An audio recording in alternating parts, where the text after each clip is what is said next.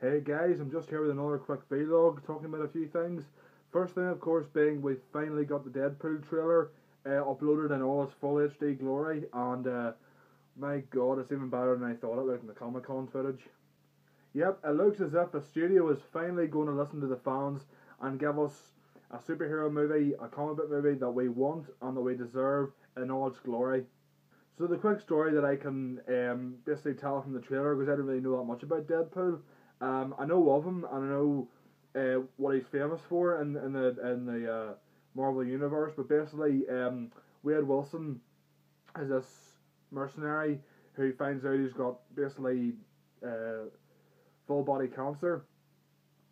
So this doctor comes to him with a proposal, and he signs up to the Weapon X program, which, as we all know, Wolverine had signed up to previously.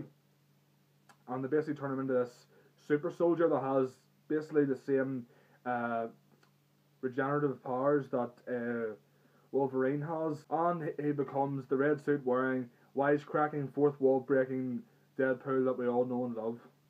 Based on this trailer, it really looks like they're going full ahead with this R rating as well, which is great to see. Finally, an R rated comic book movie. I know we had Blade in the past, but in terms of an actual superhero, we haven't actually had an R-rated movie before.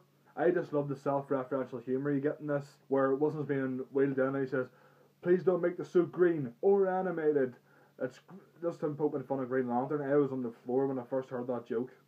Yeah, as I said, it looks like the movie is going to be exactly how we would expect it to be, with lots of fourth wall jokes, lots of self-referential humour, and references to the outside universe. You know, it's going to be the first time you see a comic book character, you know, in a full length movie referencing the outside world as we know it. Yeah, I'm just so excited for Deadpool. 2016 shaping up to be a fantastic year for superhero movies. I've said that before, but I mean, you've got Batman vs Superman, Suicide Squad, Captain America: Civil War, and now Deadpool as well. It's going to be good. The other two things I wanted to quickly talk about was the fact that we're getting a remake of Jumanji, which I'm disgusted by, quite frankly. The film is only 20 years old. The film is 20 years old and is getting remade. That's an absolute disgrace in the first place. Second thing is, why are you remaking a movie with Robin Williams in it? Talk about the height of disrespect and the complete disregard of what that man did for Hollywood in the film business. I'm just disgusted. And I'm confused as to how you think you're going to get someone better than Robin Williams to play that kind of role. Or, of course, this is a remake. It could be they're taking liberties with it. I don't know. I, for one, don't want to see it. And the last thing I'm going to talk about is another remake or reboot. I don't know what they're calling it. Nightmare on Elm Street. The first one didn't go so well, did it? Jackie Earl Haley. Don't get me wrong.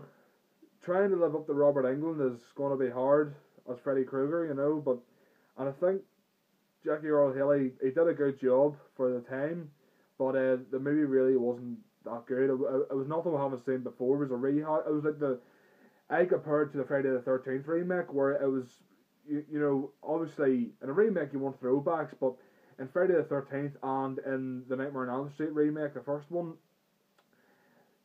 you know, they really were taking the whole throwback thing to an extreme, and it was basically a rehash of all the same stuff we've seen before.